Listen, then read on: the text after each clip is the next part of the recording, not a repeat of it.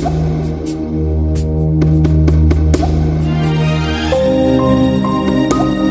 hello guys, good afternoon. You are all welcome to my channel. You are welcome to Catfish Solution Please. Yeah, today I'm trying to give you a very important lecture, and I'll be connecting it with a lot of materials out here that can help farmers. Yeah, so the lectures, I tagged it the secret of water management, because I can say the secret of breeder, the secret of ashi, the secret of managing your fryers on your hatchery. Because one, lot of people, there are a lot of problems out there. People have a lot of problems on their hatchery, but most people are not having, but I know a lot of people are having problems on their hatchery. So, there's a saying, and that is what I normally practice. It's like, you have to do your best. You have to get your own best practice at least 100%, and you leave the rest to God. Yeah, it's because this is a natural, this is nature, and it's controlled by naturals. So what really happens is that if you want to be successful in any areas of fish farming, you need to do what? You need to try your best. So trying your best are in some areas now, which I will be taking you through. In what we have here, we have what we call the water aerator. This is the water aerator, and most of us knows the good thing about the water aerator. Water aerator is one, in order to help you solve your depleted oxygen. That means that this gives you more oxygen in your water. Once you are having a higher ammonia, this helps you to control the ammonia, gives oxygen and makes your fishes lively. And again, this gives what we call oxygen. It gives energy for your fishes. It let them have more strength. It grows them. It let them eat better. It let them do better. So there are a lot of advantages in oxygen, in bringing oxygen to your water. So once you have what we call this depleted oxygen, you know that automatically you are having a very great problem in your farm. And what are the problems? Most especially when your fryers are very, very small. That means from day 1 to day 6. With these fryers, you cannot notice them that the oxygen in the water is low. You cannot notice that coming up, they will not bring their head up, because they are very, very small and tiny at that size. So they are still struggling to survive. And I told you one thing on the video I post maybe after this. I was talking about the teething period for fryer. Time for them, that this is the time for them to start growing, to start building up their gills, to start building up most of their body. And so your the DO, that means the dissolved oxygen of your water, will always be lower, most especially if you have what we call the pond congestion. That means the number of the fishes in your water is high. Number one, maybe the level of the feed you are giving them, maybe for those of us who don't change water regularly, you will always have what you call the dissolved oxygen is always low, and they normally call it when you have a lower distributed oxygen. So once this can occur, the only thing you can use to scrape through, for those of us who don't use that, is what we call the aerator. And in here we brought to you an aerator that is very easy to use. And this aerator, you can use it for two or three ponds, depending on how bigger the ponds are.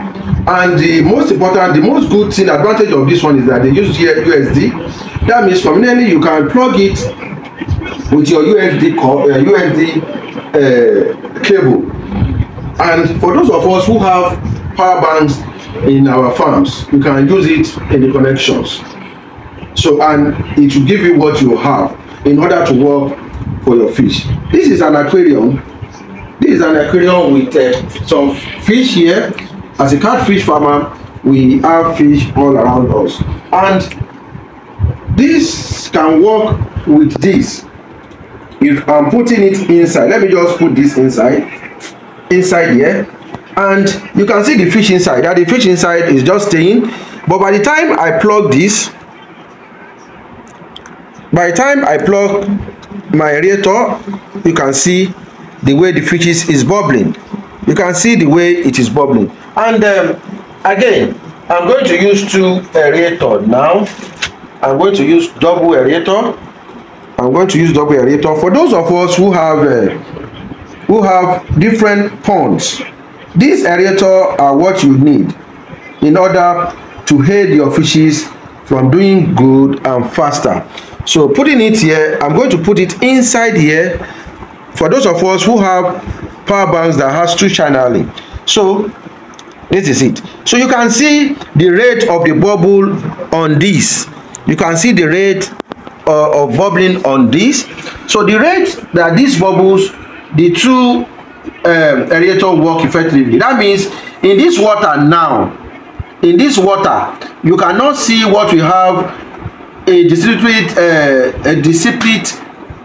oxygen. That means you may not have a lower oxygen. And I told you the most effect of this pump is that you can use it for 2 or 3 pumps, because you can see the way it works.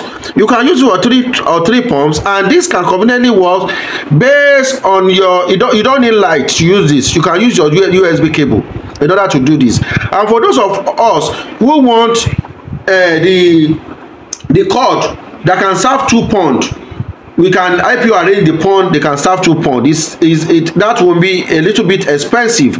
We can help you arrange that one that will serve for 2 ponds. You can see how active this catfish is now, because it's restless in terms of what? In terms of giving more oxygen to the water, restless in terms of feeding. And by the time I will feed him now, you will see the rate this guy will rush the feed. I'm going to do the feeding now. You will see the rate this guy will rush the feed. So I'll be giving him a feed. Sorry, I'll be giving her a feed, and this is the feed, and the way it will run the feed will be immersed. So having a stuff of such in your farm will help you in order to oxygenate your pond, will help you to oxygenate your fryers, will help you to oxygenate your fishes. So for those of us who are using micro filters, we are using micro ponds, this is what you need for your farms. These are what you need for your farm. So this works in 2. You can see the 2 works in the power bank. And for those of you who have power banks that can carry 6, you can order from us. You can get 6 of it, and this will help all your ponds. So with this, you can control this. You don't need what? You don't need light. You can see you don't need light to control this. That means 24/7 this will work. Anytime you need it, this will work. Most especially when your fryers start growing. When they start growing, they start getting bigger. So once they start getting bigger, again, it has what you can use to pin it up here.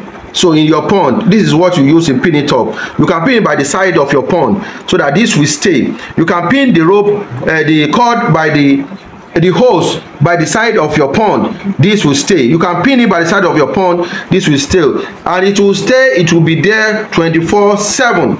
24/7. So you can order for yours now. But on this lecture, I'll be talking about 3 things. As this is still working on its own, this aerator is one of the greatest things you need to assist you to get a very good result for your fryers. These are 2 aerator. We still have more because of the input on the power bank. That's why I only inserted 2. We have about 6 or 7. I can do it here, and this will start working. So as we are going on that, let us just talk on an area that is also very, very important for farmer. And what is the area? We are talking about your water conductivity.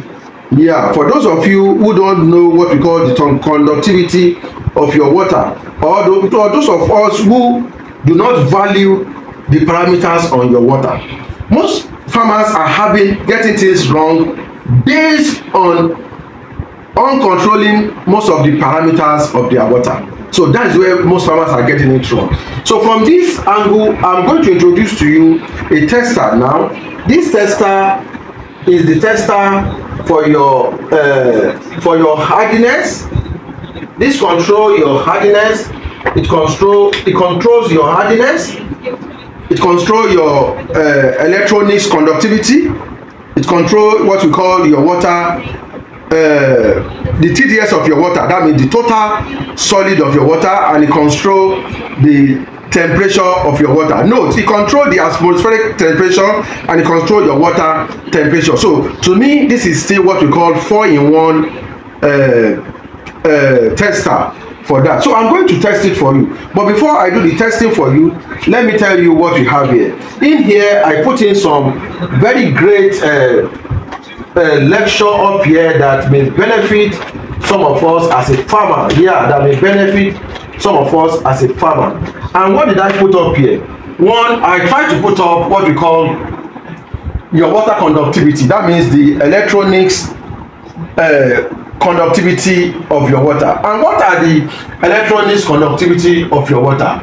As salinity and temperature of your water increases, that means the salinity,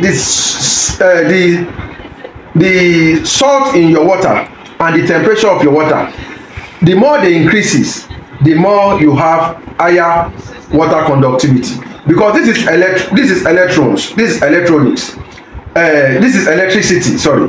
By the time any high effect of electricity in your water occurs, this will shoot up, and this is not good for your fishes. And how can you control this? How effective do you know that you need what we call the water aerator to control this for you? You need to test your water before you do this. And from this place, I said salinity and temperature increases, conductivity increases, which has a negative effect in the quality of your water. This will have a positive effect in the quality of your water. And once this has an effect on the quality of your water, this simply means your fishes is going to come down and start dropping. They will be dying. So that is the effect of you having what we call a higher water conductivity. And again, I said something here is that what is the measurement of the electronics conductivity? The measurement of your electronics conductivity simply means microsiemens per centimeter. That means the microsiemens per centimeter. That is the how to calculate for the ranges of your water on your water conductivity. So the higher the conductivity, that means higher conductivity starts from 1000 microsiemens per centimeter to 10,000 microsiemens centimeter. So if you test it, this indicates the saline condition of your water. If you test it in the water, we are going to do the testing now.